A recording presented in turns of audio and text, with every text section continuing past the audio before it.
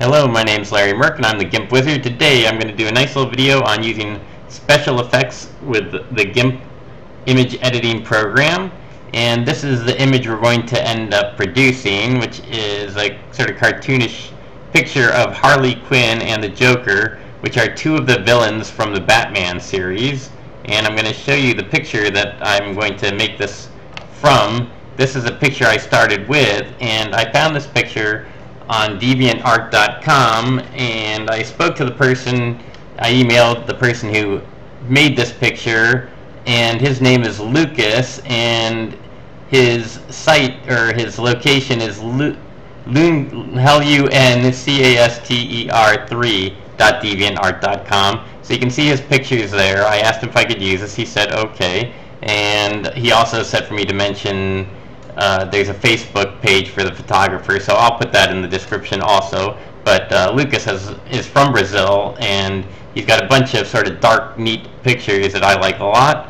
But who can go wrong with Batman? It's just such a compelling series. I loved the cartoons or comics long ago with Batman, and then now we've got all these great movies and even great video games. So I just wanted to sort of cartoonize this picture a little bit, even though actually I love the look of it right here. Obviously this is a beautiful picture done this way, but we'll give it a different look by playing around with our GIMP image editor.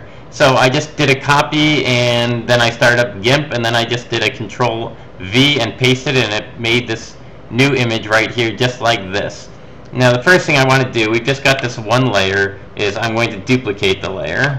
So now we've got a copy of the picture, and for starters I'll just go to our filters, and then we're going to go to artistic, and then there's cartoon and cartoonizer, and I believe I used just cartoon. Let's try that out.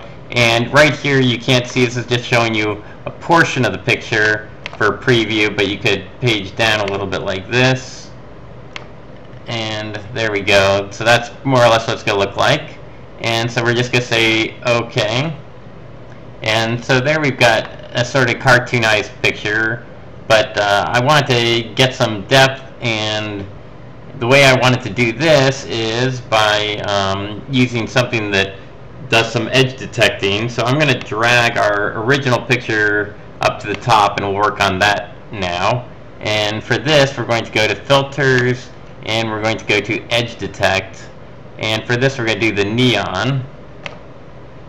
And once again, you can't really see anything. We'll have to scroll over to put it into the view so we can see what's going on. But see how it's going to just pick out the edges. And what I want to do is make it a little bit brighter. So what I'm going to do is move the amount over a little bit like that. And I think that comes out pretty well. So then we're going to say OK. And we get this image right like that. And I think I actually ended up using it just like this. But let me just show you. If you want to play around with this and make the darker parts darker and the brighter parts brighter, what we would do is go to colors, and we could, for example, go to curves, or we could use levels, one way or another. Let's just use the curves for the fun of it this time. And let's say you just click here to lock that part, and now what you could do is drag the bottom part down to make the darker parts darker. And see there, you would just get the edges like this.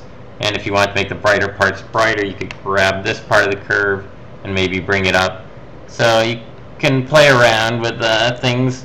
Let's maybe try this out, and we'll see how this goes. As I say, in the final picture I had, I think I actually didn't end up doing this, but we'll say OK. And so now what we want to do is combine these two layers. And here's a nice trick I'm going to show you. When you have a layer and you can use a different layer mode, right now it's normal, but what I used to always do, I'd say, gosh, what would it look like if I used the dissolve mode? And I'd click on it, and then you'd see what the dissolve mode would look like. And then to try another one, you'd have to click on that. But instead, just use the arrow key and go down, and you can quickly go through each mode. Here's a screen mode. There's what dodge mode would look like. Often it's hard to tell exactly what they're going to look like until you go onto them. And so this is a quick way of going through a lot of different modes and seeing what they'll look like. And indeed, what I ended up going with was the overlay mode. And so we'll just click on that to say OK.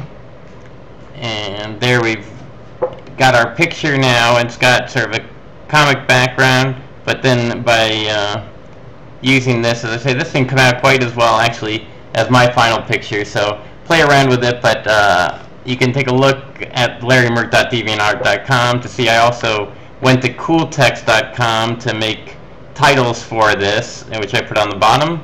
And you can take a look at my final picture at larrymerk.deviantart.com, and also go to luncastder3.deviantart.com to see Lucas's site. So thanks for checking this out. Have a lot of fun with artistic filters and your layer modes, and we'll see you back for another video. Bye bye.